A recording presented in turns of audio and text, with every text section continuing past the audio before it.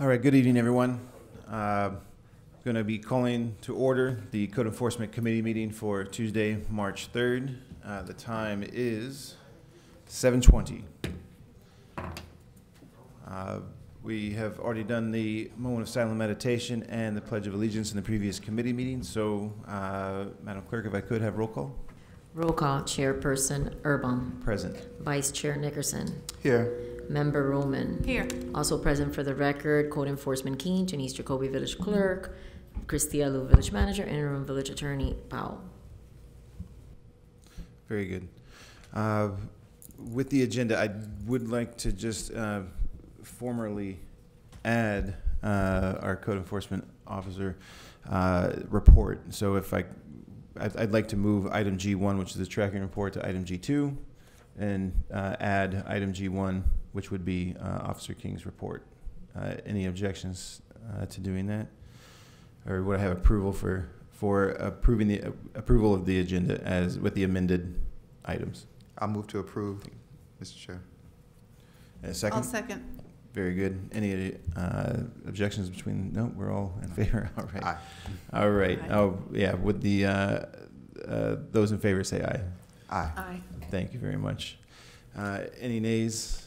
Hearing none, the agenda passes with the addition of the Mr. King's report. All right. Minutes. Has anyone had a chance to review the minutes? I feel like the software has been working better. Things. I mean, there's things in there, but it does seem to be dramatically improved over how it was before. But For this particular committee, I didn't review the minutes for this one. For the public safety, I did, but I didn't get a chance for this committee. But I will second if I peruse. I haven't. I'm good with it. I didn't really, okay. Yeah. Okay. So I'll move to approve the minutes. Very good. Would there be a second? Second. All Second. right. All in favor say aye. Aye. Any nays? Hearing none, the minutes pass. Very good. We'll move on to good and welfare. If anyone would like to come up and speak at the Code Enforcement meeting, please state your name and address for the record.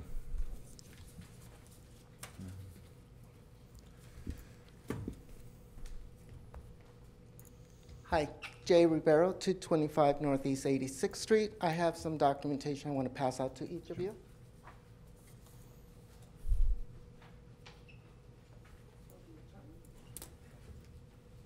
You got it. Yeah, The that's it. first one. Manager.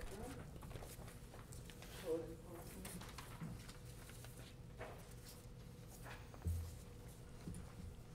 We can start here. There's the pictures.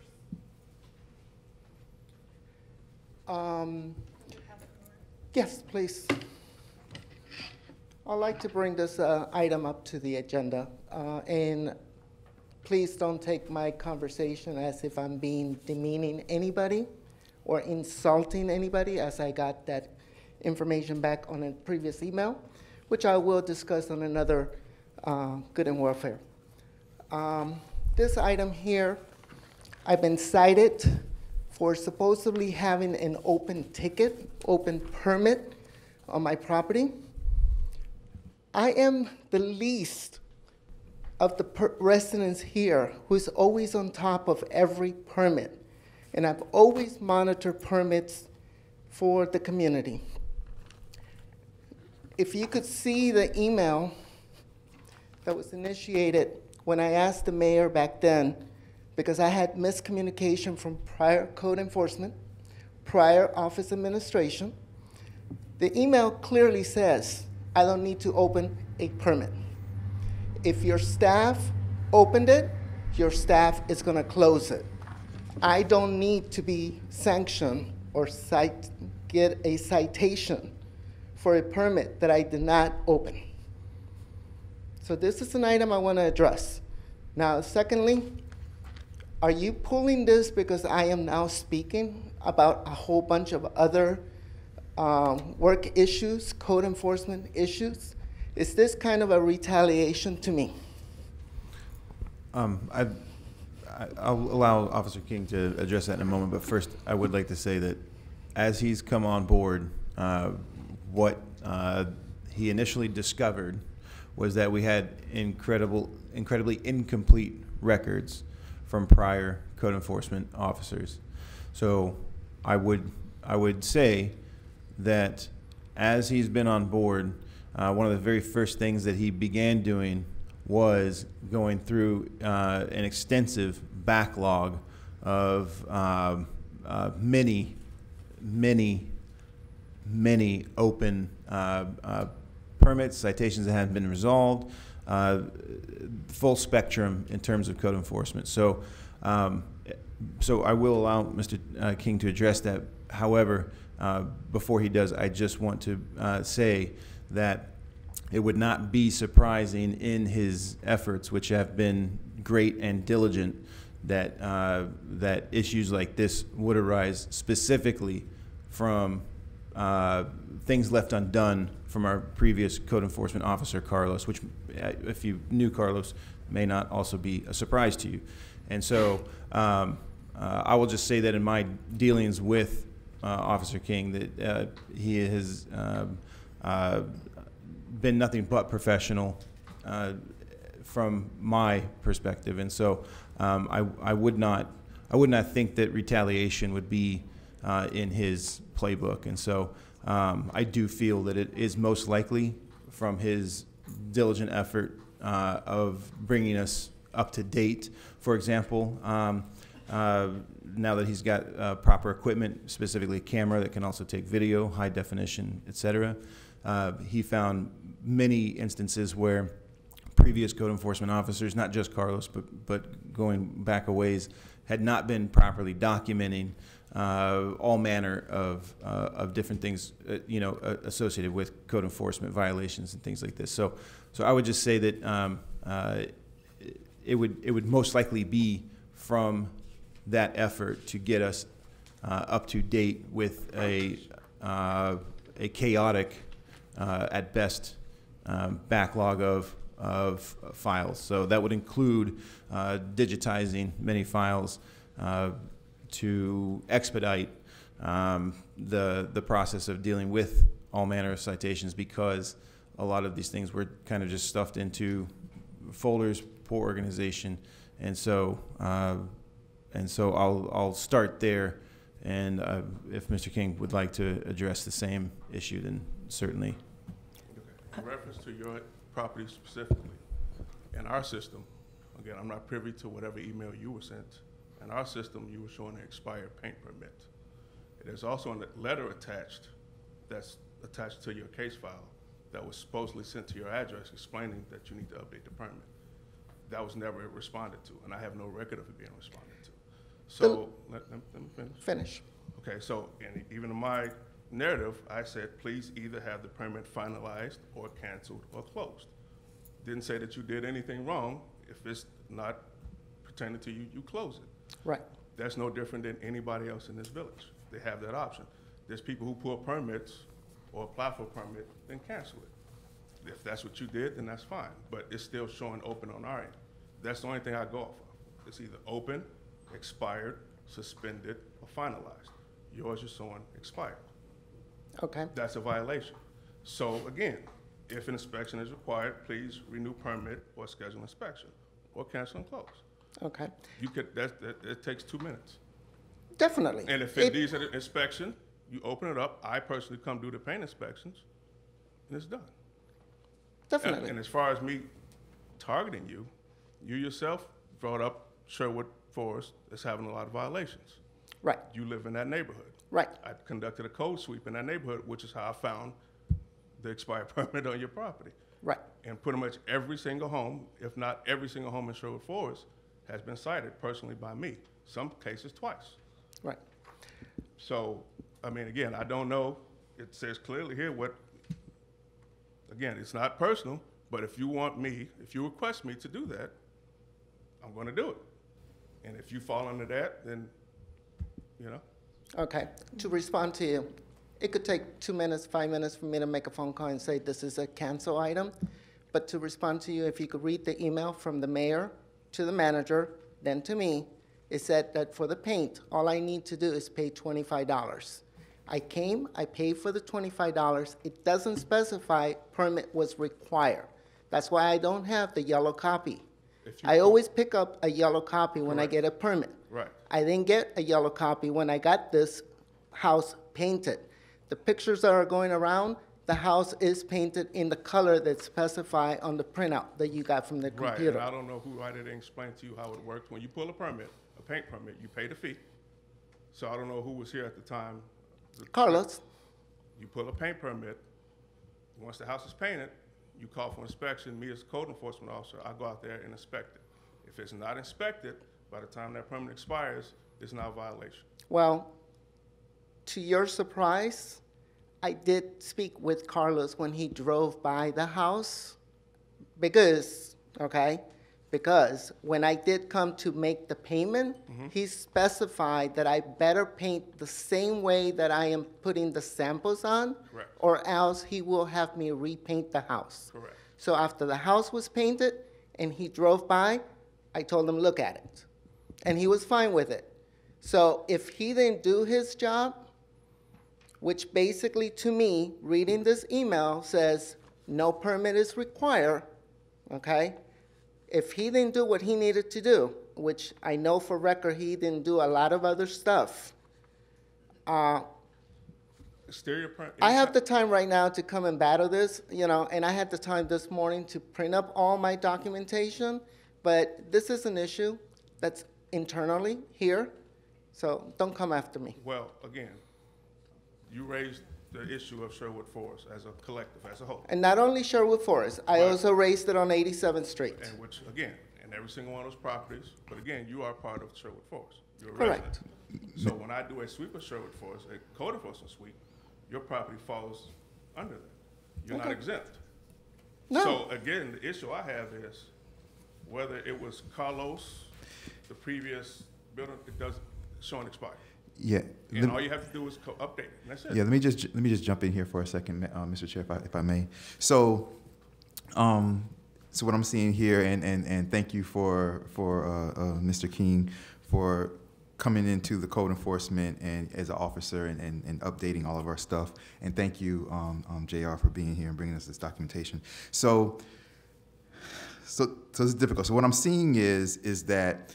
And the reason why I wanted to jump in is that because you guys can go back and forth all night because it's kind of like because nobody was wrong. And so it's kind of like a waste of time for you two to go back and forth to each other. You know what I mean? Because it's not your fault and it's not your fault. You're correct because if El Portal hires somebody and if that person doesn't do things the right way, then that's on El Portal. Like, that's not the resident's fault. Like, that was our hire. So our hire gave the wrong information. And that's why I took it Which to is the mayor, what I'm and I looking took at. it to the manager. It says right here, it says no permit needed to paint the house. However, there is a $25 administration fee. Now, that's the wrong information, apparently, that person gave that was working for El Portal. You're coming on, though, and you're correcting everything. You're doing it the right way. So you can't be faulted either because you're doing everything the right way, the way it's supposed to be. And you're saying like, well, no, like there should be a paint permit that should be pulled. And that's the correct way of doing things. What I want to ask is for the chair, Mr. Chair, for the committee as a whole, and even like the manager, is there any way,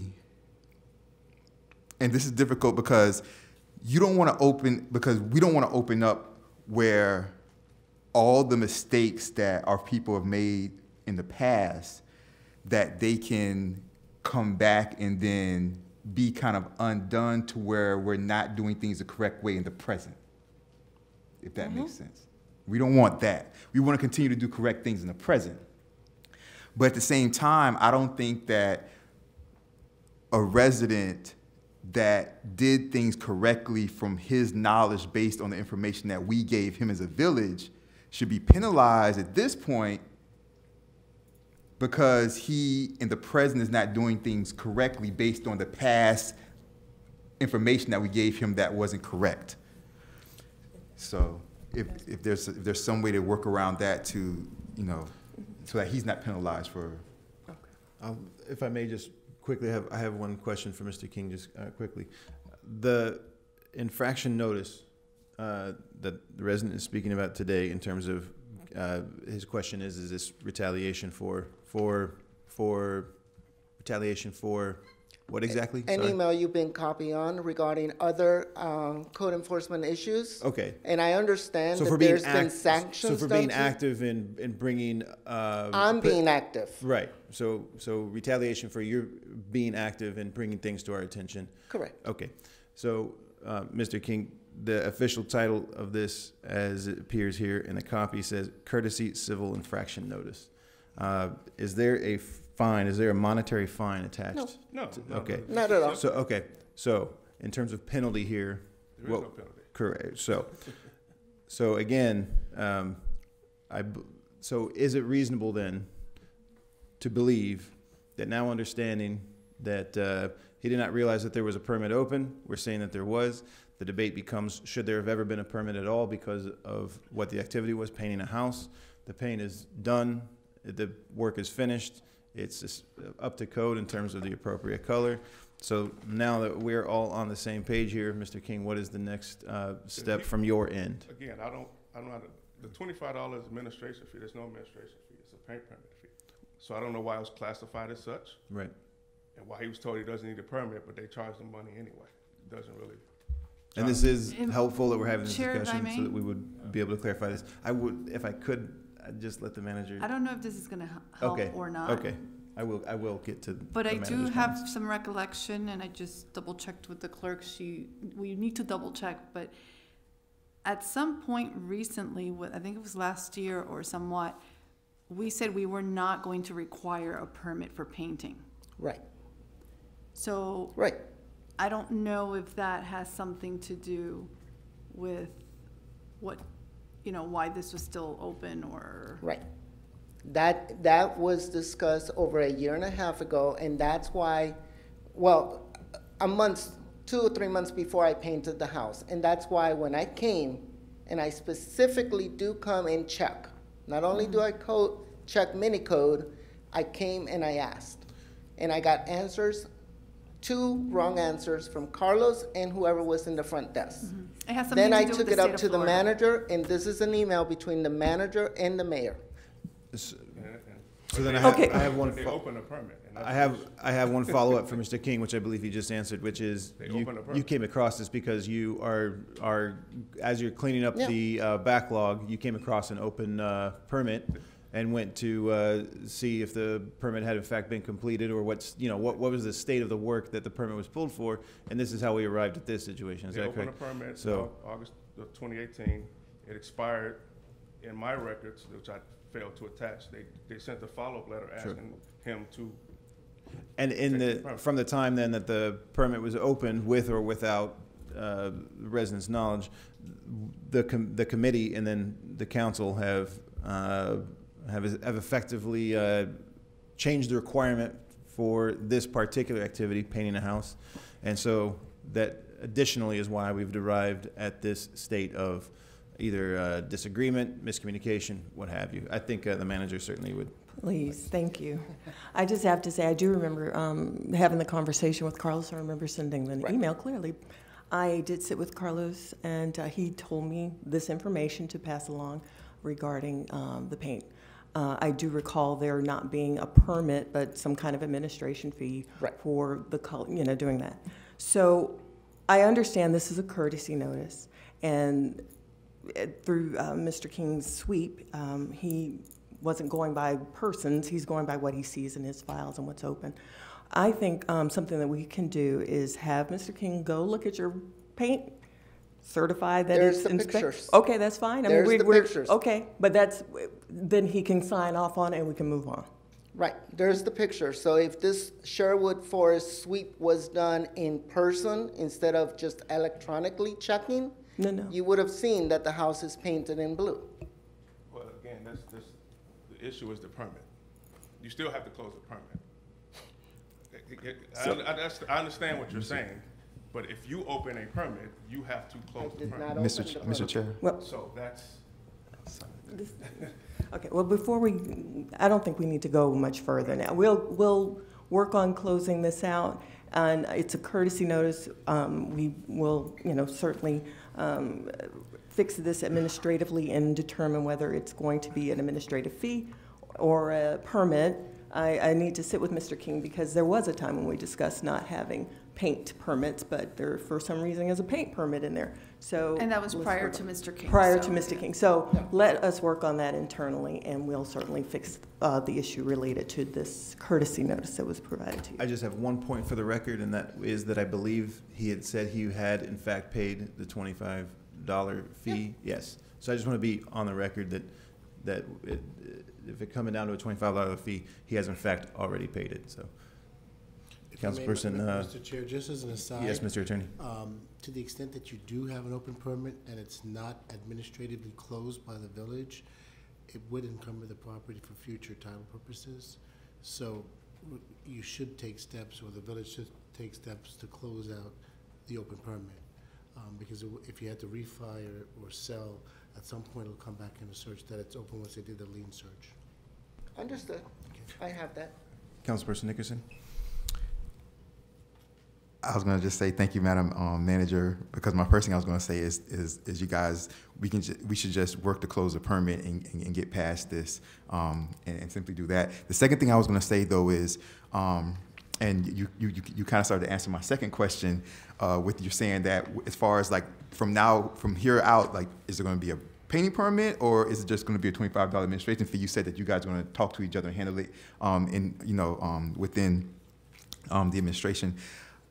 But as we stand right at this moment, if somebody walks in tomorrow morning, what are we going to tell them? So even if we're like in an interim phase, is the painting permit the way that we're doing things right now, or is it the $25 administration fee? If somebody walks in the office tomorrow morning at 9 a.m., what are we telling them? That's what I want to say so the residents can see it right now. If they come in tomorrow and there's nothing in writing given to permit clerk Member Herrera, it's gonna be a paint permit. There we go. $25. Paint permit, my brothers and sisters out there. So if that wants to be, that needs to be changed, then I suggest that And then expedite it. I do have one. Because I don't have anything in writing saying otherwise. If I don't. And to that degree, I did have one question for Councilperson Roman. Were you indicating that you said something about with the state of Florida? Would you clarify about that? It was brought, I'm going from what I can remember, and so don't quote me, but there was something that was happening in the legislative agenda in regards to, paint permits, and during that time, it's when we decided and we discussed it. Would that have been in the previous fiscal year? That would have been either 19 or 18, I have no Okay. idea. Okay. I have no idea. And during that time, it was said that we were not going to have paint permits. And as far as I'm concerned, because when I was the code enforcement chair, we also do not have an updated or anything to do with colors. No, we don't. So there's no color chart, there's no anything, and we were just getting rid of that fee, or that permit. If I may. Please, Mr. Attorney. There's a couple steps here. The permitting requirement is codified. So to the extent that the village determines that at some point it wants to change what's codified, there'd have to be an ordinance amending that provision. But that certainly does not stop the village council from saying, because there may be activity at the legislative level when this was being discussed, that there'd be a moratorium until there was a finalization of whatever's passing through the House and Senate before we decided to implement anything further in terms of fees collected for anyone seeking a permit. This is the first time I'm hearing of this. I took a look at what Councilwoman Roman was referring to and was able to glean what the issue was in the legislature. There was basically an issue of transparency. And so what the legislature was looking at was a number of different jurisdictions at the local level had their own fees, and contractors, homeowners, and the like were not aware of what the different fees were. So the legislation that was passed requires that at the local level, there must be accessibility by the public as to what the applicable fees are. And they have to be posted at minimum on the website so that they're accessible to the residents. So that's what you were referring to. But at the end of the day, if there was some resolution passed that said that there was no permit fee being collected because of the council wanting to impose a moratorium on the collection at the time. That's not forever. Moratorium was only have a short period of time. And to the extent that the code needs to be amended to reflect that new policy, I don't have any issues bringing something back that would do that, if I'm instructed to do that by this committee, so that there's no confusion on anybody's part. Okay. Especially staff, because what this sounds to me like is that you had different people at different stages of the work that was being done here, and the resident unfortunately was given mixed signals, and now we have a new code enforcement officer responding to a request for enhanced code enforcement and was not aware of what may have been discussed in the past. And then for further clarification, we are all in agreement that whether a permit would be required or not, $25 is the fee. What is at, in terms of disagreement here is whether or not it is officially termed a painting permit or simply a fee for painting a house. Is that, Well, it's in a both. nutshell? Yeah, it's both. I mean, you don't just collect a fee from the resident without it being tied to a regulatory Sure. or taxable reason. So the $25 would be just, there'd be no purpose for it. Right. Because we don't have a paint wheel here, there's no color scheme. So the only reason why, If you're, right, at this Okay. point, there is no, that I'm aware of, any color wheel that would, sure, the broad term of Right. earth tones, right? Yeah. right, so. So Earth's a colorful place. So you can't have one without the other. You can't collect the $25 unless there's a permit application fee Okay. associated with it. So I would like to ask if he could step to the microphone. I'm gonna, two questions, maybe a question and statement. We'll find out at the end of the sitting. One, do you feel that that this issue is? Do you feel you have an answer as to why this occurred and what the steps are to resolve this matter? I don't need an answer. I Okay. was just bringing this up Okay. to the committee, Okay. because And so- also, the another part that I did not mention is when this citation or whatever was written, why would you check off section 1, the first box, section 100.1.1 Florida Building Code, alert, repair, move, remove, or demolish, when it's only a basic paint work order? In the pictures that you passed through, there was the tiles. Two separate right. issues on the email. If you read the email, there were 3 items requested from the mayor and the manager to respond. I'll allow And Mr. my King. issue on that email is regarding the paint. Very good. Yes, the Okay. tiles, the picture of the roof tile was part of the email where he says, I could fix the roof as long as it's not more than $2,500. Right. Permit was not required. Very good. You go ahead. If you'd like to respond, go ahead, Mr. King. The question is, why was it tagged as a regular building permit, not a paint permit? Correct. Okay. The exterior paint, which I use as code, is for people who have discolored walls, the algae, the black, when they have black walls. You know, Uh-huh. That's what I use that for. Because this is specifically in reference to a permit, that's why I clicked that. There is no other issue with your property outside of an expired permit, nothing. And you can close it and it's done.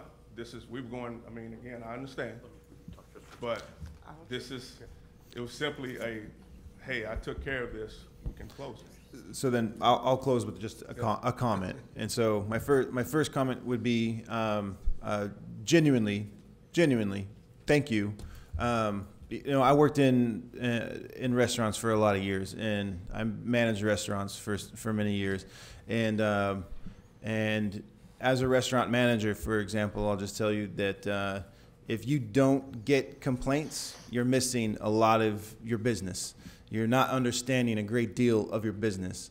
And so without people bringing issues to your attention, you never have a chance of understanding fully where your opportunities for improvement are and things like that. So I would hope that no matter how you leave here this evening, that we have not discouraged you from continuing to be active. So I really am genuine when I say thank you, because I mean, I really do wish that more residents were more active, and it gets noisy, it gets loud, it gets messy, it gets, you know, complicated, but that's really how things get done. And so the other comment I would have is that hopefully out of this, any residents, you know, watching this later on a video or you know, through word of mouth would realize that, one, we do realize that in the past we had inadequate activity from our end in terms of code enforcement, and that I would hope that this would be an example that we really do have somebody who is crossing T's, dotting I's, and taking a very serious look, you know, at our code enforcement situation. This is not, you know, glamorous or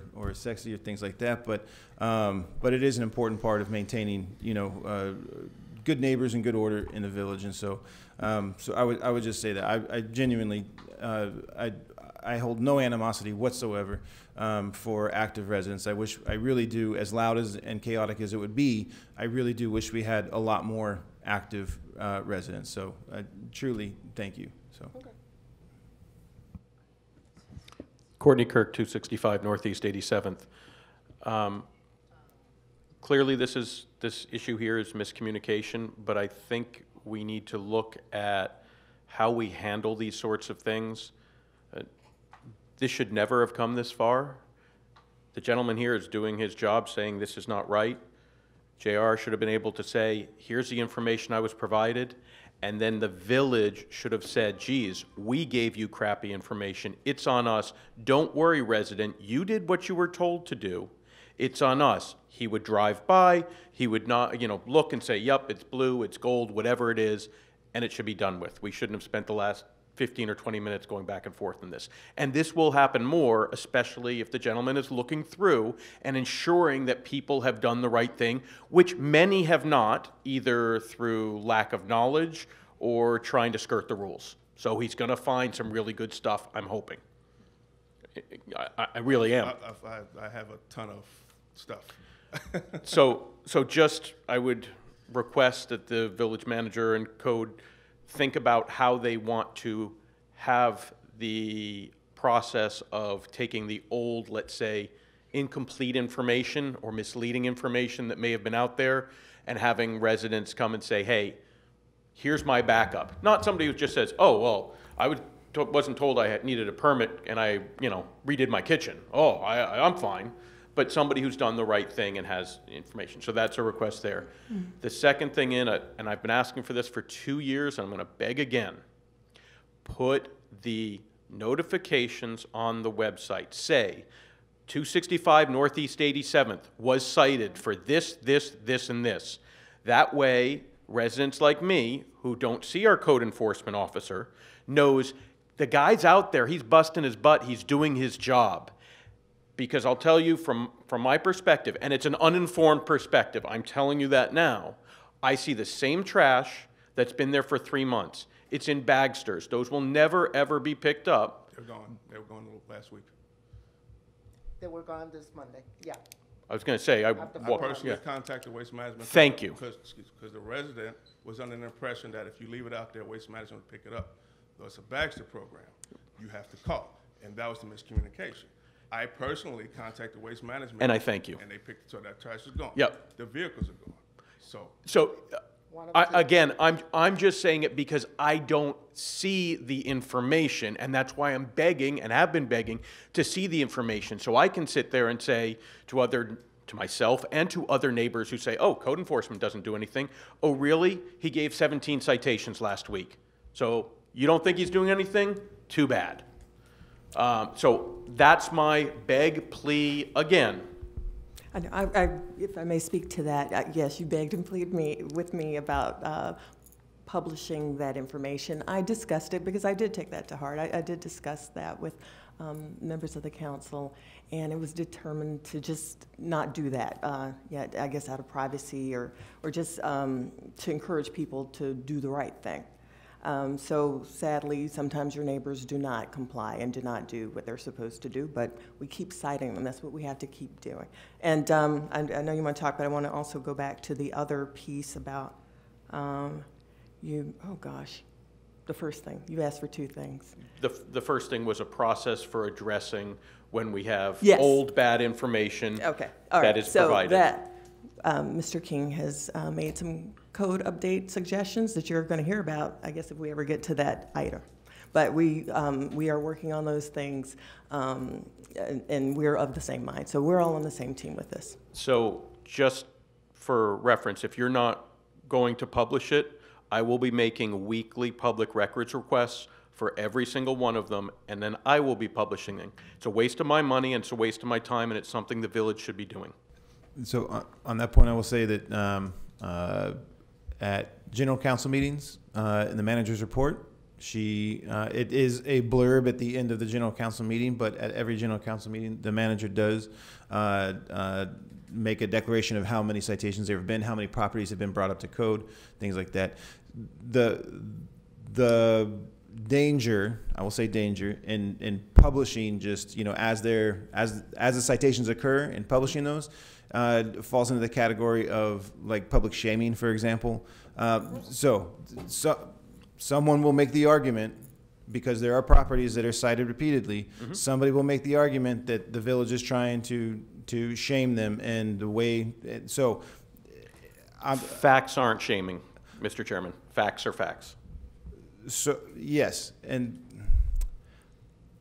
I'm not telling you which side of that coin I'm on in terms of where my opinion lies. As playing devil's advocate, I'm just telling you what the flip side of that coin is. The flip side of that coin is somebody taking very real issue with airing some dirty laundry, and so I would maybe defer to perhaps advice from the attorney on this, but right, understood, but it is people's dirty laundry, and so I mean, if you're looking at if Officer King's podium there, that is a stack of papers, and so. So understanding that even how we came to this lengthy discussion involving JR's issue is from his diligence, which is a departure from previous code enforcement officers' diligence. Which I commend. Okay, so I might ask the attorney a direct question on that in terms of what the possibility of that would be. If I may, Mr. Chair, there's absolutely nothing wrong with what he's requesting. The village can simply create a link on its website, code enforcement activity, and just simply list its public record. It's no different than going to the Miami-Dade County Clerk's website and punching in somebody's name to see whether or not they have a criminal record. And we're not, as a village, if that's what you all want to recommend, doing like a lot of other villages who would actually post the property with some type of fine on the door, or the like. So I don't see any issue with that, or that would even rise to the level of bringing about any criticism of shaming or anything like that. Okay, so I will say that I'll say that as the chair of this committee, I will consider that. I will consider that. I do want to take the opportunity again to say that at every code enforcement committee meeting, Officer King presents a report, and at every single general council meeting in the manager's report is a declaration of how many properties have been brought up to code and how many citations have been issued that month. And we don't item, in the general council meeting, the manager does not itemize, which infraction and which property, just a simple number of how many properties have been brought up to code and how many citations have issued. So, and I appreciate that, Mr. Chairman. However, without the underlying information, when I walk by and see the additional 3 trash bags thrown outside, I don't know if he's already done that or whether I should be taking my 5th picture and saying, okay, I'm really going to send it to him this time. I got you. I understood. I will take it into consideration. I agree with Courtney about publishing that information. We used to have a billboard inside the office with the note cards of the picture and the issue of the citation. So we're modern, get it on the website. The more that we see the dysfunction or the deplorable properties that we have, we're not a bad community.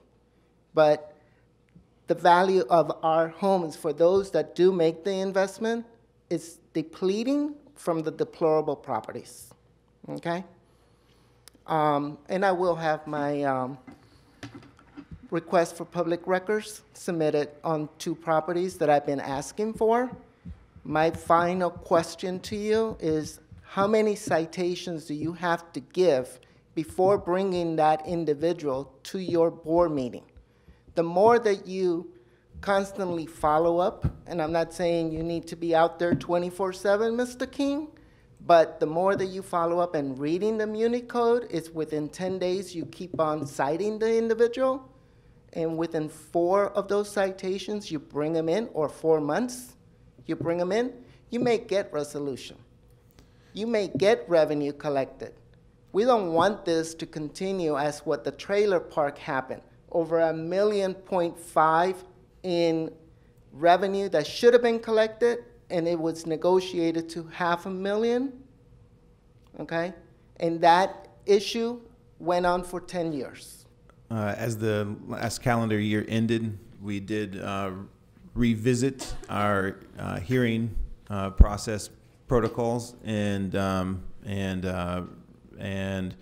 recommitted to that. As the chair and coming in new, I wasn't aware that we had a hearing process at all. It turned out we did. We weren't using it. So we have, as the last calendar year ended, reinvigorated that process, essentially reactivated that process. So I don't know if Mr. King would like to add anything, or the manager. The process is not, they don't know about it. The resident doesn't come before them for any type of hearing.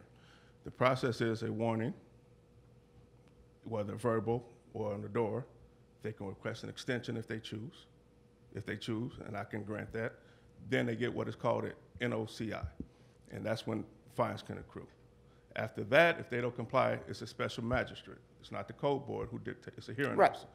Okay, so that's how it goes. That's per Florida Statute 162. That's what the state tells me to do.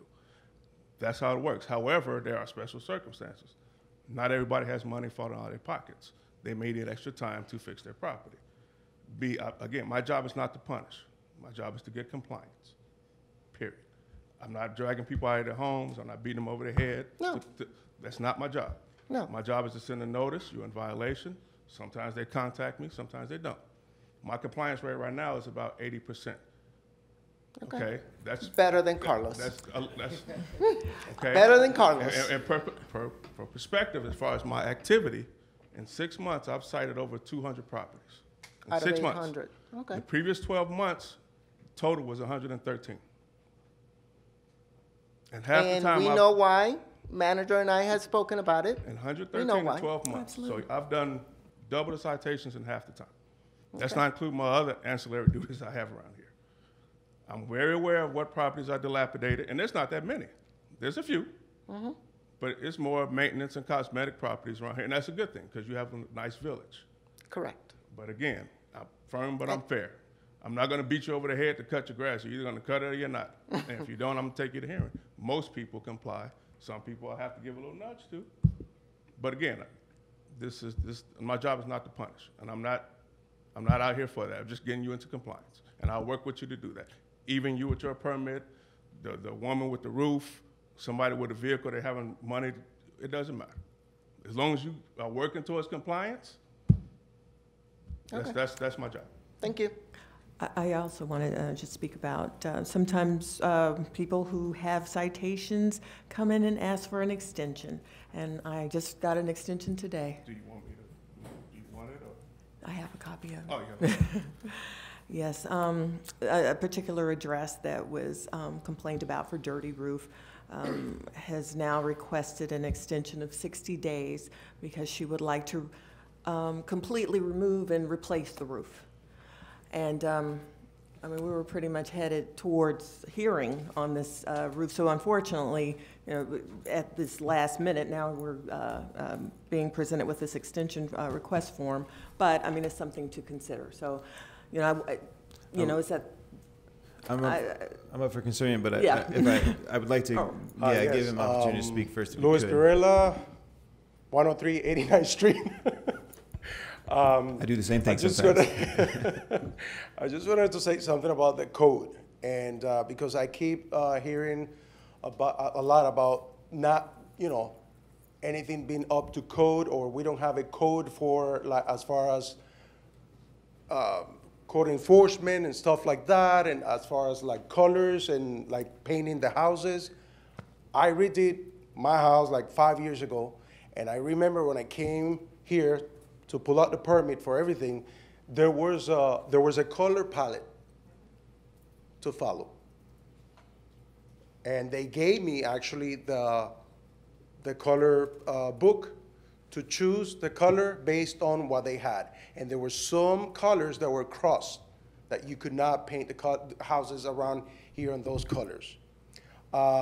Same thing with the roof. They said there was a special time where people didn't have the money to replace the roofs, and that's why they went from tile roof to shingle. But that was written like back in the 70s, saying that at any given point that you needed to replace the roof again, then you needed to bring it back to the original state. So I've seen a lot of you know, investors coming here, flipping houses, and not actually being enforced those rules. As a matter of fact, I've witnessed a few houses that they have actually breaking the whole sidewalk. There's a few sidewalks that have been broken by people that actually came here, investors, flipped the house. Somehow they broke the tiles with the containers and whatever, the sidewalks, and they just stayed like that. So there's a lot of, you know, things that it could have been handled better by the village or by code enforcement or by, you know, whoever's in charge of that. As far as like, you know, inspecting the work that's been done in the house. And like I said, the color is a big thing because you don't want all of a sudden people painting the house in all these, you know, bright or weird colors. So my concern about it is actually you know, you just said it, the beauty of our village, the architectural, and keeping the, you know, the town as it's been for many, many years. So color, I think it should be a permit, whether you're gonna collect 25 or nothing, but it should be inspected and say, yeah, that's the right color, and you know, and the same thing, we should go back with to the roof tile thing, and just not, you know, let it ride like that, because there's codes, and all of a sudden I'm hearing there's no code for this. We're not have codes to enforce like the fencing or this or that and stuff like that. It's, you know, and like I said, I was told there was a code for paint, and I was given that color palette to choose, you know, within the same range of colors and stuff like that. So it's, you know. No, it's very helpful. And these, some of what you're talking about will overlap with planning and zoning as well, but I'm going to speak to Juan with Placerbia, our urban planner, because for example, in the works right now is an architectural guide for new construction. And so it's not completed yet, but we're in the final stages of having an architectural guide presented to us as something we would be able to vote on and approve. And within that, roofing material would be addressed. And paint color too. And paint, okay, paint color is part of it, yes. So we have, yes. So hopefully you'll be happy to know that an updated version of all of that is in the very final stages of, and will be presented to us. And again, things like happens to Carlos shouldn't be happening if we have the right person there, because fortunately, when I came to do, you know, everything 5 years ago, Carolina was there and she was great. You know, she will give you every information you needed. She will give you the right, you know, steps to follow and everything. So it's very important to have a clerk or, you know, a front desk person that really knows, you know, how to handle stuff. We agree, and yes, and we feel strongly that between Officer King and Marianne and the building department that we're there again. So we do feel strongly that we have got the right personnel once again, and are certainly every step is in the right direction. Perfect. So, thank you. Thank you. Mr. Chair, one quick second, if I may. I'll make this really, really quickly. What he brought up really needs to be in the back of our minds, because it's something that really needs to be answered. Because back when Mayor Black was here, and you know, Mayor Cabillos was on the council, myself and others, that was a big thing that came up, which was if somebody's getting their roof done over, okay, we said if you had tile, you have to go back to tile. But then we said there were some roofs that had been with shingles, that had been shingles since like the 70s or 80s or something. And so the thing was, what we said was, if you had shingles, if you're getting your roof done over, you have to go back to tile. You have to go to tile.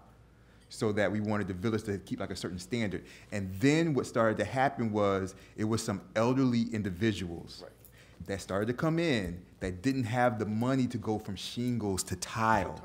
So then we started to get caught up in this thing. Well, they're elderly, they're on a fixed income, they have to do their roof over because their roof is leaking, but we want to have this standard of tile roofs.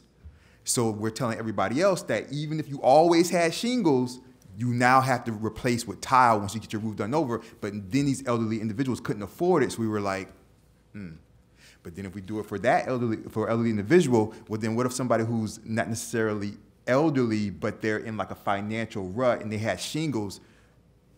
But so that was the problem, and that's what we really need to tackle and figure out how we're going to. We need to have one answer for that we're going to have to stick to. Exactly, because then the other excuse was the house wasn't structurally able to support that roof, which is not true, because my house was one of them. And when I redid my house, I had a structural engineer come into the house, and it was perfect. So I went with another type of roof. It's eco roof. It's all like recycled and stuff like that, but it doesn't weight to the house. But that was the case. So a lot of people was getting away with like a structural, problems and not being able to, support that. But it wasn't the case. Very good. In many cases. Yeah. Thank you. Before we move to, is there anyone else for good and welfare? All right, but before we do move to the first agenda item, between us sitting here in the committee, would we like to address the request for extension on this one item that the manager is ready to present to us? Is that? I was just alerting you all that Okay, you okay. don't have to vote All on right. it. But if you want to weigh in on that. But I'm in the loop. I don't know if. Okay. I have all faith in you, Mr. Chair, and Madam Manager, and the Code Enforcement Officer. You guys do your thing. All right, very good. Then I believe we're moving on to agenda item G. Well, no, I'm sorry. Forgive me, Mr. King. We're still awaiting your report, and I believe. Yeah, we kind of covered most of it. I think we have, yes. So whatever we might not have covered. We covered statistics. Okay. I can give them to you again. Very good. I have, as of right now,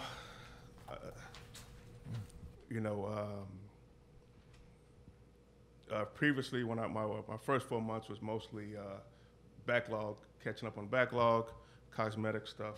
Now we're starting to move into more contractor violations, the roofing, not pulling permits, not getting inspections. So now I'm trying to get into that because we have so many people doing renovations in the village now, and not all contractors are working on the same level. To that, I've been getting a lot of complaints about weekend work, where contractors come on the weekend, where they don't have permits or they don't have insurance. They know we're not really staffed on the weekend, so I've been stepping up my weekend enforcement. And then how do you organize your priorities as you, what are the categories of violations that you prioritize? There's no one, only category that's higher than another is life and safety. That's pool barrier fence, condition of the pool. Okay. Unsanitary homes, dilapidated property, those are probably priority. If it's an unsafe structure, that's not something I really deal with. That's more of the inspectors that come in from CAP. I don't really do interior inspections unless I'm invited in. Very good. but I do mostly exterior, of course. So we're talking about stuff that really stands out. Abandoned autos, derelict vehicles. Again, unfortunately, I have to follow behind the contractors because there are a lot of them that have expired permits. Where they're actually pulling the permits, they complete the work and it was never inspected. Or they didn't pay their full fee. They did the work without actually getting the permit completed. So that's another thing now I'm backlogged on because there's so many of them. But as far as priority, again, abandoned autos, derelict vehicles, we have a few dilapidated properties. They've all been discussed before. Some are already in liens. So, there's no point in keeping citing them over and over again because they've already in liens for the same issue, So, if statistics, my number one statistics, probably exterior maintenance. Again, cosmetic stuff. Trash and debris, trash containers. I'm starting to get a lot of trash violations where people are putting their bulk garbage out a month or two before the issue where we have it sitting in the driveway. In this case, it was a misunderstanding. The guy thought he was just supposed to throw it out there, they pick it up. I told him he had to call, which he did, and they came and picked it up. Most cases, just people throwing garbage out in the front, in which they cite for, and they have to store away until it's time, or call for special pickup. Trash containers being left out. The hedges are a big issue. People are not trimming the hedges properly. And again, permits. So my number 2 violation as far as the past 2 months has been work without permits, work with expired permits, work with suspended permits. Very good. So as far as statistics, that's the general. The other stuff is minor, recreational vehicles, people parking a boat or trailer in the driveway, tell them move it, they move it. Real estate signs, alarm calls where people have expired alarms, but they're still expired alarm permits, but the alarm is still active. Do we have alarm, if someone comes in to get an alarm permit, do we have those available, the stickers for the window? Miriam gives them a sticker so they can put it in No, windows. one time in the past, within the last 2 years, we ran out. We didn't have any, so. As far as I know, she has. Very good. As far as I know. Could be out of turn, but as far as I know, she has. The rest is minor stuff, nothing consistent. Again, the cosmetic stuff, exterior facades, where the dark color starts growing up the walls. Okay. It's turning green and black, but your house is white, Yep. Or your roof is red, but it's black. Very good. A lot of that. Okay. So dealing with that type of stuff. Again, the number one issue probably for the past month has been contractor violations. Okay. And getting people to update their permits, whatever the status is, or even get one. Right. I had a garage conversion where they're doing an entire rehab renovation and they did not put a single solitary permit. So I did a stop work order on that. That house is 100 Northeast 88th, if I'm not mistaken. So I had to put a stop work order on that because they had not a single permit doing a complete rehab. So, and I check on that every day because every now and then I see people coming into the house. All right. Yeah. So other than that, again, the biggest issues was been spoken about already. The Very good. updating of the permits. I'm All right. sorry, the ordinance. Yep. As far as enforcement totals, it's been pretty steady. Sounds like it. Yeah, it's pretty steady. And again, like I just dropped to you what the categories are. Very good. Councilperson Roman, do you have a question? I just have a quick question. I think it's important to say it into the recording. What is the proper amount of time where someone can put out their bulk trash? It should be the day prior to pickup. Okay, and that's Should per be the day code, prior to the day pickup. prior to pickup. Just like normal garbage.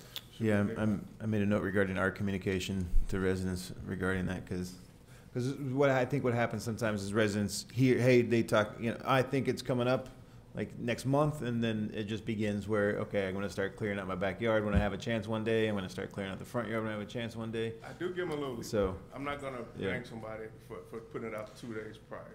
Okay. I mean, Well, I would see an additional risk to people putting things out so far ahead in advance is because then you get the trucks moving through the neighborhood, Right. trolling for. mean, if they put it That brings extra risk into the neighborhood as far as people looking for opportunity. If they're putting it out 3-4 weeks ahead of time, then that's. Right. I'm just wondering if a day, just doesn't seem, for bulk, it doesn't seem right to me. So, I mean, I think it's important that I'll put that as an agenda item for the next committee we meeting. look so- at that, and maybe a week, I think a week is plenty, you know, or a Right, I week. wouldn't go much further than a Not week, much yeah. further than that, but then we need to make it clear and then enforce, which you have been. Yes, we have people who've already put the trash out, and the first Right, trash and I pickup think- is to March 24th. 95% of the village things is a week before, Right. which is why I asked that question. So definitely something that needs to go on the agenda and something we need to look at, and, you know, it needs to go in a newsletter, it needs to be announced, et cetera. On the newsletters, when we do post bulk, it does say a day before, because I checked that yesterday. But we definitely should look at that.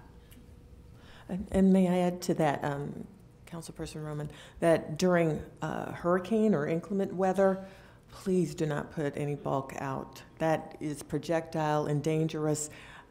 Do not put those things out, but a lot of residents sadly think that's the time to start doing extra trimming or throwing out mattresses or whatever.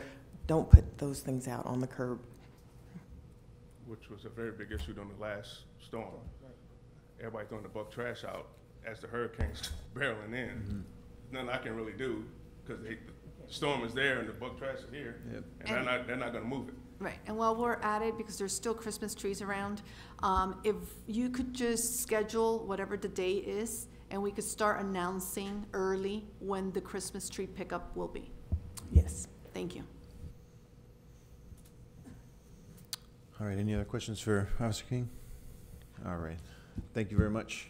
You got it. Feel free to stick around if you'd like. We're gonna get to the, in the tracking report, the recommendations. We'll get there quickly, so, so we can move through that.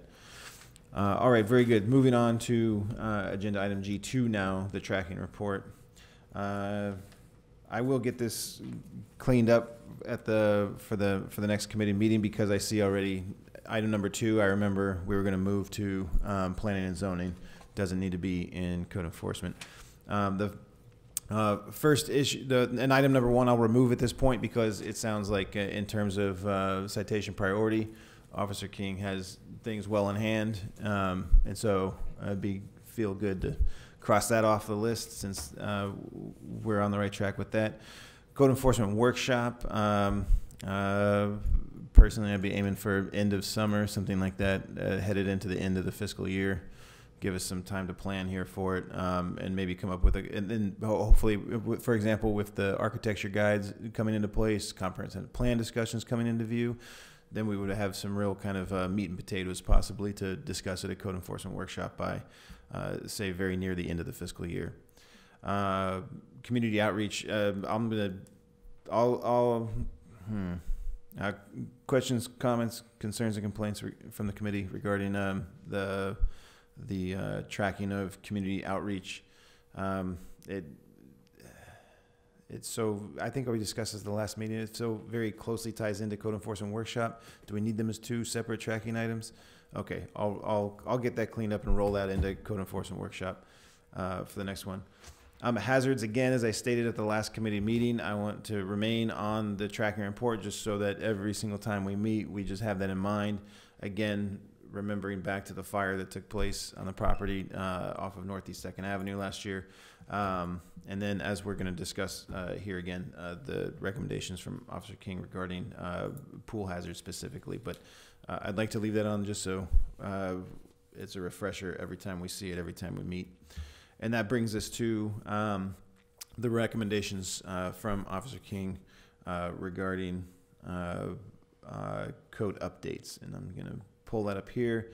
I'll read it quickly, but and we'll go one thing at a time here. But I'll try not to be so quick that it's counterproductive. All right. So to begin with, overhang extensions. So all canopies, marquees, signs, metal awnings, fire escapes, standpipes, exhaust ducts, and similar overhang extensions shall be maintained in good repair and be properly anchored so as to be kept in a sound condition. When required, all exposed surfaces of metal or wood shall be protected from the elements and against decay or rust by periodic application of weather coating materials such as paint or similar surface treatment. Similarly, stairways, decks, porches, and balconies. Similarly, chimneys and towers. Similarly, handrails and guards, windows and door frames. Officer King, if you would just expound on what it is that we're after in terms of. Again, this is cosmetic. You know, when you have somebody who's awnings who are hanging off, we do have an exterior maintenance code. Okay. It's just very vague. I'm trying to a lot of our code tighten is it very up vague, yeah. a little bit, sort of specific. And you know, again, under our exterior maintenance code, I can cite literally all of that stuff. Yeah. Okay. But, you know, but again, it doesn't actually pertain to it. It literally Sure. doesn't mention any of the stuff that's Okay. in there.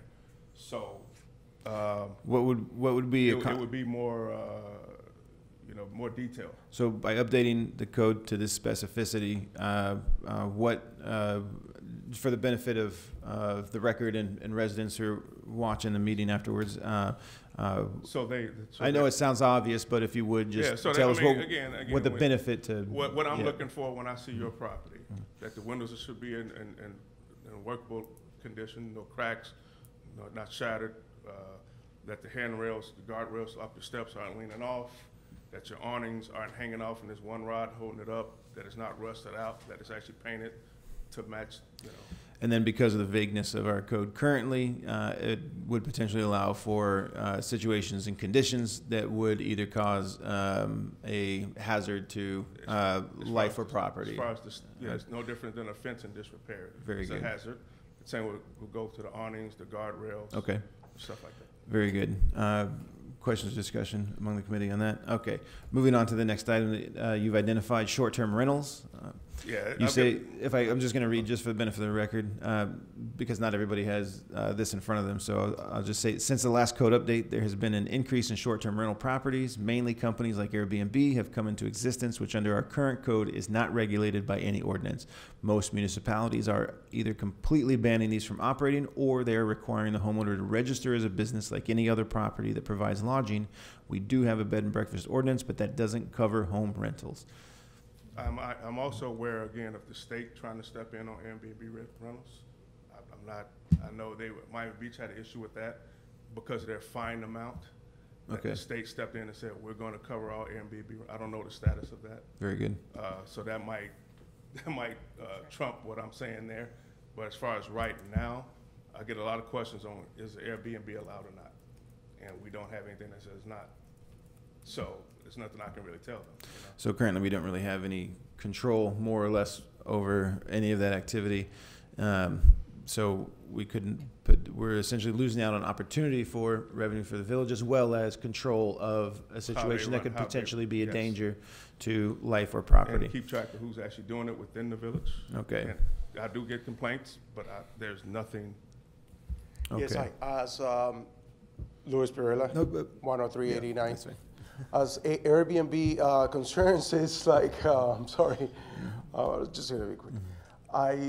For my understanding, you need to have like a tax ID Yes. to run as a, Yes. a business, because you're actually running a business and it's a lucrative business, so you're getting actually income out of it. Yeah. So We it's, just- I don't know if it has to be registered. It should be registered in the, We have a short-term rental, but it just doesn't cover single-family homes being rented out. It covers bed and breakfast, which sometimes some people consider Airbnb a bed and breakfast, hotels, motels, but that's no, but Airbnb is like, it's a website and it's an Right. app and it's registered as an Airbnb, and as an Airbnb, you need a tax. right. But the people who operate on Airbnb are independent. That's the homeowner, and they're the ones who should be. And we and then what Officer King is saying, so just for clarity, what we're going through right now are recommendations specifically from Officer King based on what he's been experiencing out in the field. And so as we take this into consideration to create specific code, which would eventually go to full council for a vote to update our code. With the first item, it was that we need more specificity on certain types of exterior fastenings and things like this. And now within this, Airbnb is addressed, but at the same time, other types of short-term leases, rentals, et cetera. So, We have to be careful with that because we Right. actually losing the essence of being a neighborhood. Right. Of, There's or liability issues as family-oriented. well. Yeah, certainly. As concerned as we Yes. all are about the school and traffic and stuff like that, Yeah. Airbnb brings a lot of traffic So, as well. A so lot of tonight is people in and essentially, out. yeah, so tonight is essentially our first step towards doing something like codifying Yeah. and making changes to our code to address those specifically. It will take a little bit of time in terms of requiring a couple more committee meetings, and then before it would go Cool. to full council. Councilperson Roman? I just want to remind of what our meetings, we need to hold the questions until we Yes. open it up again to good and welfare. All right. Very good. Now, temporary structures, a clarification of what constitutes a temporary structure is needed. The code exists, but there is no definition of what actually is considered a temporary structure. So this is separate from the first item in terms of fixtures upon, right. We have a temporary structure. So similarly, the code is vague, Right, but we have needs an clarity. ordinance, but it doesn't define what is considered by the Village of Hotel. And again, even though this sounds obvious, what would be the benefit to the village of creating that specificity? Moving trailers, storage trailers like the pods, dumpsters. No, but what I'm saying is, even though it sounds obvious, I'm saying what would be the benefit to the village of becoming more specific in the code regarding this? Yeah, Again, to notify contractors, homeowners, what is actually allowed. Because we get huge tents. mitigate disagreements, mitigate miscommunication. This is what Yeah. you're allowed to have, because again, when it comes to our definition, there really isn't one. So Okay. now I have to explain to them why they have to get a permit for it, even though the ordinance doesn't explain it. Very good. And I have to personally say, well, listen, you need a dumpster there, it's considered a temporary structure. Sure. You should be getting a permit for it, but Okay. the ordinance does not say that. Questions, comments regarding this item? Okay. And that's just to mitigate Sure. misunderstandings. Absolutely. You All right, and then the final item, I believe, is fumigation tent. And essentially, you said that we have a code that requires a fumigation tent permit. I suggest having the ordinance require a tent permit. So now we're moving from specificity general. to something a little more general for any occasion and base the price on the size of the tent. In addition, pest control has a separate state regulation that doesn't require them to get local permits. However, we have been making them get tent permits under a fumigation tent code. If we just make a general tent ordinance and list it under temporary structures that require a permit for any reason, it might lessen the resistance we get from pest control companies that keep trying to fight the permit. So as it stands right now, you're saying that the pest control companies feel they have a foot to stand on to say they don't owe us any fees. Correct. And we're trying to say that, in fact, they do. Because the state has them exempt for certain And this would permits. help eliminate that back and forth. Correct. And we could simply say, so then, in theory then, moving to, yeah, go ahead, Councilperson. So my only thing with that is that if the state has them, they're not used to checking if they need a permit or not. And they usually don't. Right, correct. So, do you get what I'm saying? So if we're not, because most municipalities don't have them get Correct. permits. Correct. So that would be my only flag that I would raise with that. What is the fee attached to this particular permit? I know I had. For fumigation Yes. specifically, it's 100. I think all tents are 100. Okay. If I'm not mistaken, I think all tents are right now are 100. And then one of the questions I was going to have would be if someone were, in terms of temporary structures requiring a permit, if someone's throwing a house party currently and they want to have a tent for protection from the elements, it's a $100 fee. They have to pull a permit for a fumigation tent or recreational tent. Okay. Doesn't make a difference. All right. So my code there would separate the two, Okay. So or it sounds at least scale it down. Because if you put a small tent or a big tent, sure. you're paying the same fee. Okay. Okay. So it sounds like with the first three items, we probably have fairly well agreement, and certainly would be very beneficial to meaningfully pursue those three paths sooner rather than later. And as far as this tent, it sounds like there may be discussion among the committee going forward about what action we might take on that. Does that sound about right? Okay. Mr. King, thank you sincerely for doing this. This is certainly. No, the address is. Okay, I'm sorry. No, go ahead. I Oh, want yeah, to I'm sorry. add this Did I miss extra the sheet address because I part? think, yes, I think there was a page left out. Okay. And I'm going off the computer. Yeah. Yeah, I know. I Okay. apologize for that. All right. Yeah, and that was actually one of the. Okay. This is the second page that was. All right, so this is the section titled Vacant Structures and Premises, correct? If you remember right. Okay, 2 items. Okay. Vacant structures and premises. All vacant structures and premises shall be maintained in a clean, safe, secure, and sanitary condition. So this is going to derelict properties. The exterior of all vacant structures shall be maintained in a manner required of occupied structures.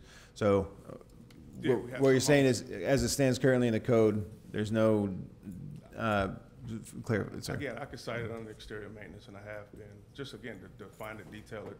You know, you're gonna leave this home here because you're living in New York, it still must be maintained. As if someone's living Or there. if it's vacant because you, whatever. Right. It still must be maintained as if it's occupied, yeah. I have some homes that are boarded up, So this give us a little more teeth. yeah. Okay, all right. Any questions or discussion regarding that item? Very good. Accessory structures. All accessory structures, including detached garages, fences, walls, swimming pools, shall be maintained in a structurally sound condition and in good repair. Item 1 you have is water clarity in swimming pools. Item 2 is swimming pool barriers. A swimming pool shall have a pool barrier that meets the requirements of the Florida Building Code pool barrier requirements in effect at the time of construction of the pool, or if constructed before such requirements went into effect, shall have a barrier that meets all of the following minimum requirements. So we have nothing in our code. There's nothing in our code right. that says they can have black water, nothing says they can't. I cite it anyway because it's a health hazard. Sure. However, I have no code to actually write them for, so I refer to the Florida Department of Health right now. And then in terms of pool barriers, what are we doing? I cite Yeah. that for a life and safety issue, Okay. because you must, it doesn't matter if the pool is. So again, this will give us teeth to have Right. the specificity in there. Even if you don't have water in the pool, you still must have a pool barrier fence. Okay, the barrier must be at least 4 feet high on the outside. The barrier may not have any gaps, openings where someone can get through. The barrier must be placed around the perimeter of the pool and must be separate from any other fence or wall or enclosure surrounding the yard, unless the fence, wall, or other enclosure or portion thereof is situated on the perimeter of the pool, is being used as part of the barrier, and meets the barrier requirements of this section. The barrier must be placed sufficiently away from the water's edge to prevent a young child or medically frail person who may have managed to penetrate the barrier from immediately falling into the water. Any So is that the barrier that goes around the pool, like immediately around the pool? If you don't have a perimeter fence, like a privacy fence. Oh, so it's only if they don't have the perimeter Right. fence? You- Okay, If you got don't it. have a perimeter fence, you must have a fence directly around the pool. Got it, okay. But if Right. they have a fence, clearly then they no. don't need- As, Oh, as okay. long as that fence would not be broken or damaged in a way that Right. someone might be able to get through the fence Okay. and then find themselves, like a child, for example, squeezing, Okay, So, got it. yeah, so the fence would have to be in good repair, so, All right, so even if it's a Right. perimeter privacy fence, it still must be. right. built. Okay, very good. And then, oh, sorry, any other questions or discussion on that item? All right, and then street numbers. One address sign shall be required for each principal building or use on premises showing the numerical address designation on the premises upon which they are maintained, or multi-unit buildings which utilize a roadside marquee signboard, or roadside marquee or signboard. The full building address shall be posted on such marquee or signboard. The address shall be posted in a color contrasting that of the marquee or signboard, or building a minimum of 4 inches, the size of the letters for residential, and 6 inches for a commercial structure, and of sufficient size to be plainly visible and legible from the roadway. When the building utilizes multiple addresses, such as multiple occupant mercantile buildings, the address range shall be posted as indicated above. And so, I imagine this is for expedition of emergency services. Is that More correct? public safety than Okay. me. I mean, if you're an ambulance or a police officer trying Sure. to find the address and you can't see it because it doesn't exist, that's an issue. I agree entirely. Any questions or discussion from the committee on that item? I don't know how often this happens, but when I was looking at the home of the month, there was a couple homes that, a lot of times I don't know who they belong to, so I'll look on the public records and it'll be a different address than what's posted. I have examples that I can forward, but I don't know how I often. haven't experienced it, but I'll. Yeah, I don't know how often that happens. I don't know if it's because it's 2 lots and there's, I came across. It's on the appraiser site. Yes. Sometimes that site is off. Oh, okay. It is off. You'll click one property and that address won't come up, a different address will come up. It was the same property, same residents that owned it, Okay. but it was a different address, I like a had different that- number. I just had the same issue on North Miami. Northwest. North Miami. Oh, okay, no. I click the property, Yeah, and it gives me a different property, same Yeah. homeowner, but it went to a different lot. yeah, Even though I'm clicking that, yeah. I don't know. Oh, Yeah. okay, I don't know, just thought I brought that up, Okay, since we're great. talking about numbers. So maybe through this, if we get to that point, then that might help residents even clear up some records as well. So, Absolutely. all right, very good. Officer King, anything else regarding what you brought us? Again, I want to say thank you. This is clearly a great deal of work that you did on your part, and I believe it is really incredibly helpful. It's just to make not just my job easier, but Right. to make for the citizens to clearly Sure. understand what I'm looking for when I'm out there, and to help them with their Yeah, and one thing we've certainly learned as we've been readdressing the comprehensive plan is that, what the residents spoke to tonight in terms of outdated code issues and things like that. So this is fantastically helpful. So again, thank you. All right. Let's see, back to the agenda. I think we're about ready to wrap this one up for the evening. Mr. Chair, one Yes, quick go ahead, thing, if I please, may. Mr. Nixon. We were talking about taking the community outreach line off the tracking report. Yes. Possibly taking that off.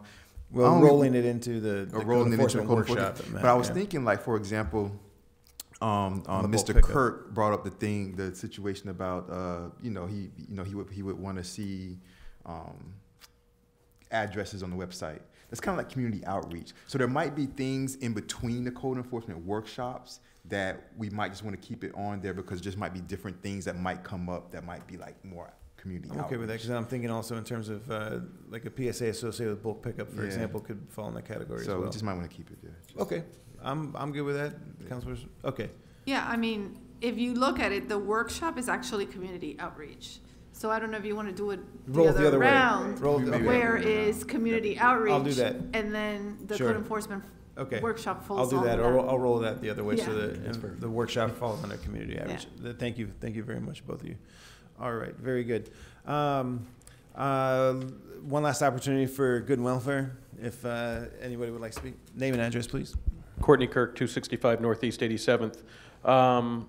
Just a couple of comments. First, on the bulk, the 1 day I know is what's actually in the code, but one of the things that's actually beneficial is if you're out a little bit early, when we're in the third day, if they don't have enough to pick up in the earlier days, they start doing the other days. So it does clean up the village faster and get more stuff out. So just something to And consider can be there. surprising for residents who believe that they have a certain amount of time and all of a sudden they're shocked because like 12 to 24 hours got taken away.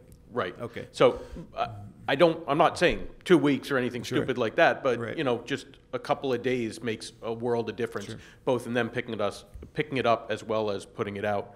On the tent permit, if we're charging a permit fee to the folks who are doing the fumigation, that's just going to get passed on to the villagers. So this then just becomes purely, as far as I'm concerned, a revenue generation, which, quite honestly, to Why Officer not? King's statement, he's not in the revenue generation business, he's in the compliance business. So something to think about there. Finally, to some extent, asking Officer King, but the committee and then the council to support him.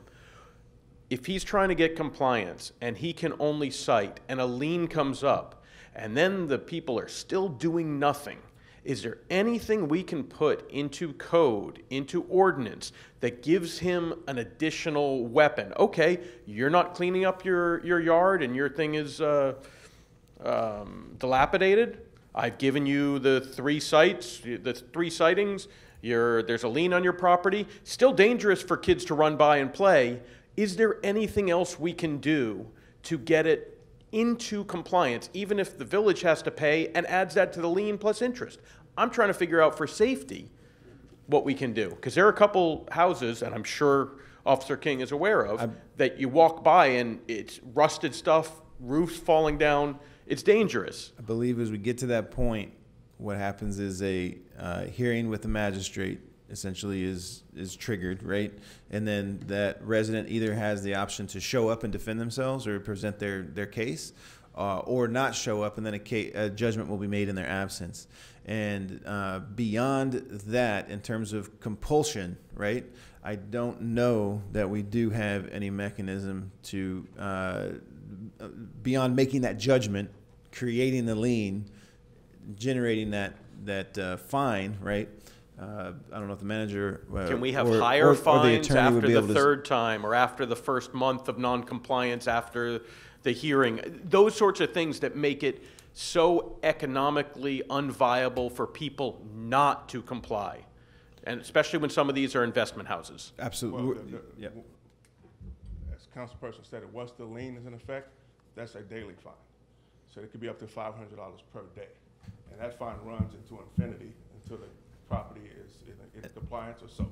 And we do have one property in the village right now in such a situation, and that is where someone looking to flip the house was surprised to learn that there was a lien on that property with fines generated, just as he explained, that essentially totaled, I believe it was equal to or even almost more than what they paid for the house. And so they learned of that reality after they had closed the deal, and are now and then because they are not the ones who were in violation, are now in intense negotiations trying to reduce that which would have been owed to us. And so there is one property where we have an exact example of just that. And so Okay. Before I sit down, my final comment, since we, the village, have had to bear the brunt of that either ugliness or unsafeness or whatever, we should be extremely hesitant to negotiate down any of those fees. I'm sorry to the person who bought it unknowing That is our and stance. doing a poor job of research, but we had to deal with walking by that junk forever. I'm sorry. Don't be sorry. I agree with you, and I've used those exact words in those negotiations. I can tell you, Courtney, that we already cut 4 yards every other week. We are limited in our resources in personnel and funding, so I don't really want to take on doing the work of, maintaining people's yards. So what we have to do is really enforce and then institute the hearings. Thank to his you. question- My only point was, is there anything that we Right. need to provide for him to be I able was going to to ask, slam it a I was little going to ask harder? if the attorney might, would you be? I mean, yeah. if there's a property that's a health safety hazard and in disrepair, the inspector can report it to the code enforcement board, and the board then can order the immediate remediation, or rectifying what the issue is, and then the cost of that approach can be added to the lien on the property. Obviously, once you have a lien on the property, it collects a daily fine at the statutory interest rate, and then the village can always make the decision at some point, if it chooses to enforce the lien, foreclose on the lien, just like any other encumbrance. So there's a number of options that the village can have. A lot of cities don't do that for various reasons. Obviously, you take the property subject to whatever mortgage that might be on the property, but if it's a property that the village sees is in its best interest of moving forward on, they can do that. Very good. Again, sorry to state your name and address. Hi, Jay Ribeiro, 225 Northeast 86th Street. In regards to the liens and forfeiting the actual balance, this is why we're asking if you publicize those properties with the deficiencies. One, we'll know that you are working on them. We don't have to be sending you emails asking what's going on. Two, we would know as a buyer that that property has a lien. And also, if you add on the lien amount that's accumulating to those properties, it would help the new property owner. That's one item. So the second item is when you issue permits, and I know this was something that was done when Carolina was here, when other people were here, with the exception of the previous people before you, Garcia and the other one. Whenever I got a permit, I was told, post it in the window, post it wherever it's visible. It's not been done. That is why I'm sending those emails, because I don't know what's going on. And since you don't have a website for me to look it up, that's where the miscommunication is happening. So if your staff is not doing it, please communicate to them that they need to address with the person who's buying that permit to post it. Item number 3, it's work that's being done after hours by contractors or private people, especially a house here on 87th Street. There's 5 or 6 cars that come in, trucks and whatever, and they're parking over the sidewalk. I have to walk, and so our other residents have to walk out to the street. And if you know, 87th Street, it's dark. Half of the lighting does not work. And the other half blinds you so you can't see anything. Yes. So, yeah. that is my issue as to why I'm writing those emails. Especially with the volume of traffic that's going on 87, it is a danger to the community. Item number 4, which is also addressed in my email, Airbnb. We need to act on that now, because it is a profit-generating item for the homeowner. I'm not against for people being a business owner, but the property that I have addressed in my email this weekend had a party on their roof deck, and they were videotaping a music video. You don't know the property, but you could see it directly behind my house. They built a second-story roof deck without a variance, without asking me if I was comfortable with it. And it's being rented almost every other day. But this weekend, there was a video going on. Music video, and who knows how sex-driven it was, because I could see the individuals half naked. I have plenty of trees in my backyard, but I could see what goes on in that second story. It's an open sun deck, and it's an Airbnb. May I ask you something about that? Were you able to take photos of this No. activity? Okay, I'm asking. It's late at night. My camera is gonna hit a flash, and they're gonna see it. Okay, but I'm asking because we aren't there, so we can't see it, and we can't enforce by just your word. But, I mean, that violates a number of things. We have a memorandum of understanding with the county's Filming and Tourism Board, so they should register if they're filming something in El Portal, and they need to have a police officer, off-duty cop present as well. So there are some things that, you know, if we don't know about it, though, we can't enforce it. But, you know, a photo, or just next time you see something, take a photo if you can, or just document or get something, and then perhaps we can follow up if it's, you know, during off hours, if it's. Right. You I know. can't go out there at night. Do we know what address he's referring to? Yes. I have the address because I know what you're referring to, and that's what I brought up, the Airbnb code. Right. Up, because I can go there and knock on the door and say hello, but Right. after that. And it's not the owner, because I spoken with the owner. The owner moved to the Bahamas, and the person that rented it told him that it was for him and his elderly mother.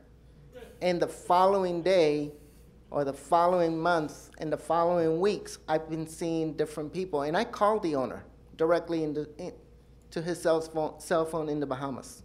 And he claimed he didn't know. He claimed he was taking back the property in April of last year. And it doesn't happen.